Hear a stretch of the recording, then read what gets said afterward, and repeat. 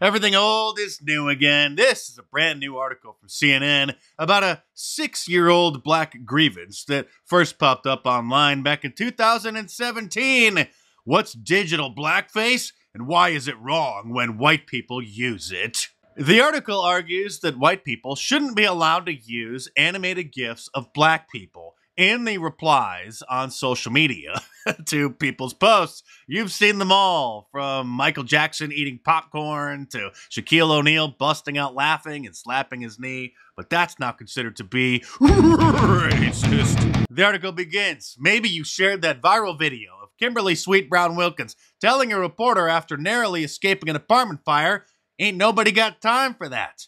Perhaps you posted that meme of supermodel Tyra Banks exploding in anger on America's Next Top Model, saying, I was rooting for you, we were all rooting for you. Or maybe you've simply posted popular GIFs, such as the one of NBA great Michael Jordan crying. If you're black and you shared such images online, you get a pass. But if you're white, you may have inadvertently perpetuated one of the most insidious forms of contemporary racism. You may be wearing digital blackface.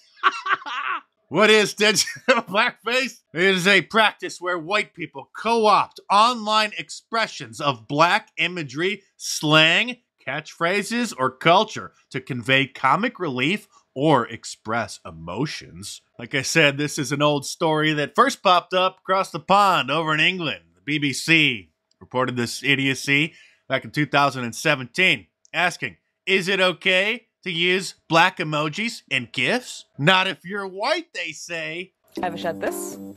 Or this? Nothing like a good reaction GIF, right? Yeah. But you've probably noticed the most popular ones are of black people being dramatic. This is digital blackface.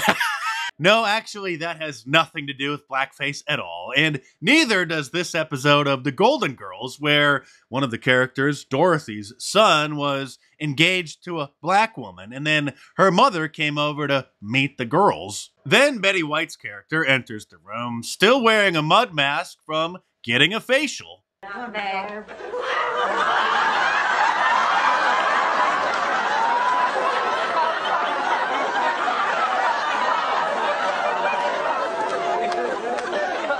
You must be Michael's parents.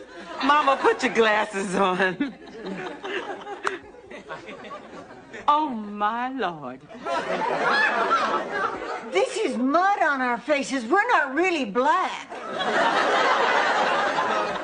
Hulu pulled that episode from their streaming service, so it's no longer available. Originally airing in 1998 and now down the memory hole because of black fragility. There's plenty more to come in this video, but real quick, subscribe to my channel if you're new here because you're not going to find analysis and commentary like this anywhere else. This is blackface, however. This is Jimmy Kimmel 20-something years ago when he actually was funny, when he was a co-host on The Man Show, dressed up as Karl Malone. Sometime at night, Karl Malone look up in the sky and say, what the hell going on up there?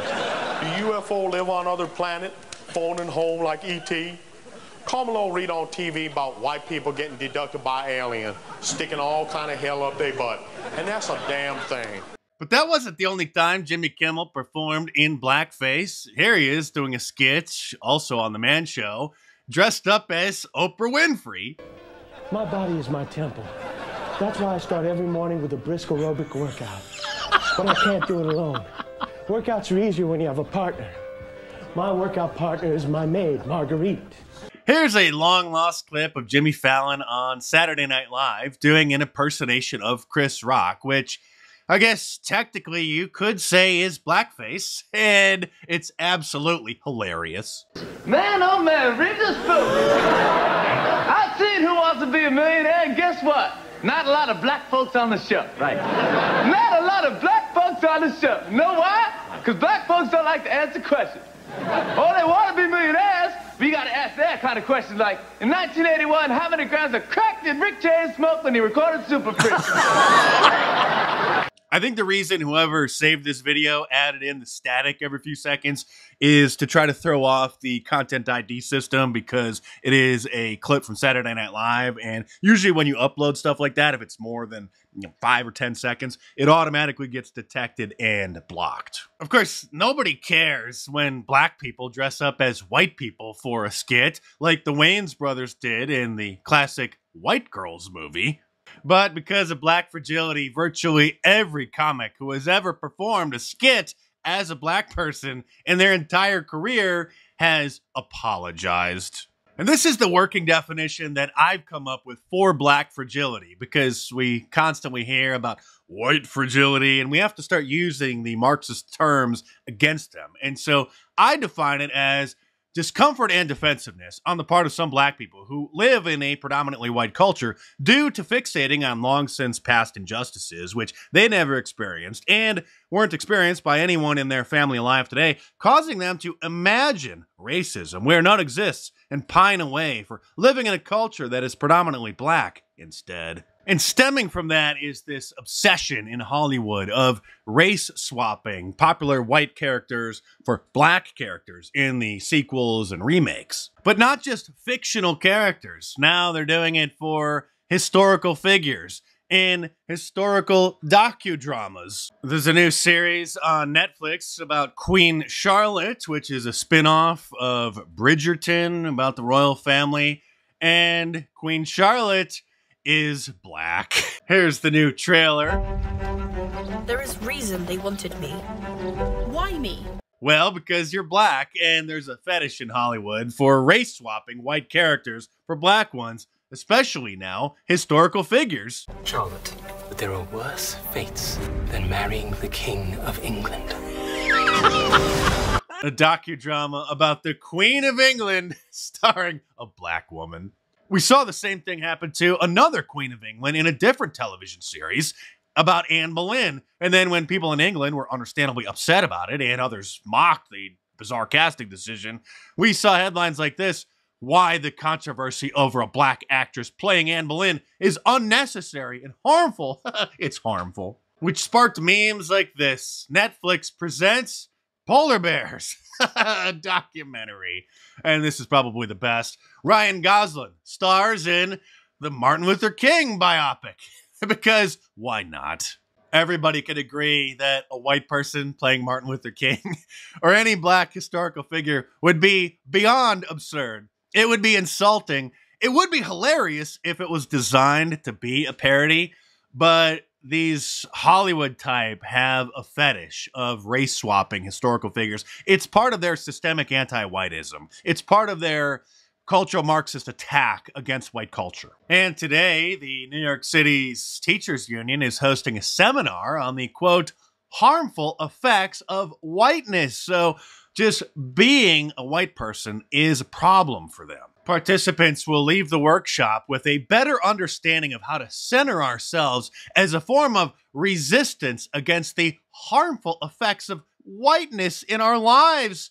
Oh, you mean like just developing modern society and coming up with brilliant ideas like the Bill of Rights, air conditioning, and personal computers, the internet, etc., etc. All of this stems from white envy. And over the weekend, I wrote up a working definition for white envy. Let me know what you think in the comments below. I would describe it as when black or other non-white people who live in a predominantly white culture feel jealous of the society because their ancestors lack the skills, knowledge, or possessions of others in the dominant culture, often resulting in resentment and demands for reparations, instead of accepting personal responsibility for their own situations and working to improve their lives through hard work, discipline, and other ethical means of achieving success and happiness. For many years now, I've been ringing the alarm bell about rising anti-whiteism and documenting the increasing instances, which now, unfortunately, are systemic. They're built into the very fabric of numerous cultural institutions, from Hollywood to educational systems in academia to the work culture of the big tech social media platforms, because it's now beyond obvious. Finally, some of the brand name conservatives and Republicans are starting to speak out against it. And it turns out that, as usual, the supposed conspiracy theorists were right. And you may be interested in my new Conspiracy Theorists Were Right shirt. Order yours from my online store, markdash.com, or click the link in the description below. Or if you're a person of color who wants to help combat the systemic anti-whiteism, you may enjoy my new I Love White People shirt. But this is one that you should wear at your own risk. Like all of my designs, it's available in a t-shirt, long sleeve, and a hoodie, in a whole bunch of different colors as well. So head on over to markdash.com or click the link in the description below and check them out.